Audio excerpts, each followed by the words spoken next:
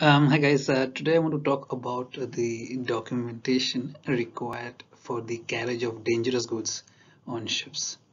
So the first document I want to talk about is the document of compliance, which gives details of construction and equipment required to be carried on ships carrying dangerous goods. So the wording of the document is such that the administration, which is the flag state, shall provide the ships with an appropriate document as evidence of compliance with the requirement of this regulation. So the document of compliance is often referred to as the DOC as well, and special requirements are laid down in it regarding what kind of water supplies, sources of ignition, detection system, ventilation arrangements, bilge pumping systems, and personal protection, uh, portable fire extinguishers, installation of machinery, space boundaries, and water spray systems are available on ships both under deck and for on-deck carriage of dangerous goods.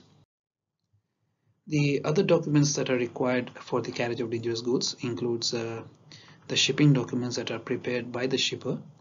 We shall include a signed certificate for declaration that the shipment is properly marked, packed, labeled, and placarded as appropriate and in proper and good condition of carriage. For container ships or for containers, the above certificate may be combined with a signed container packing certificate.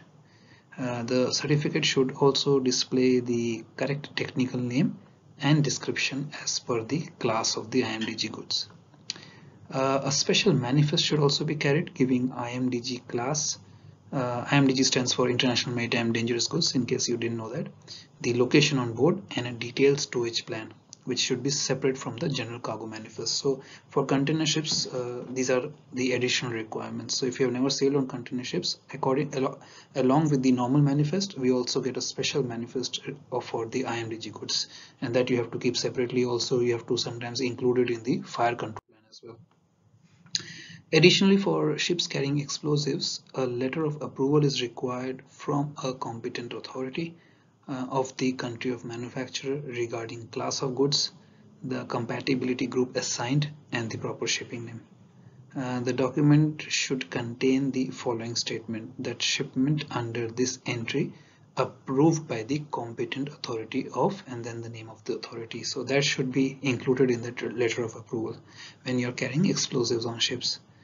For certain cargoes, alternatively, commonly used names can be used in place of correct technical name.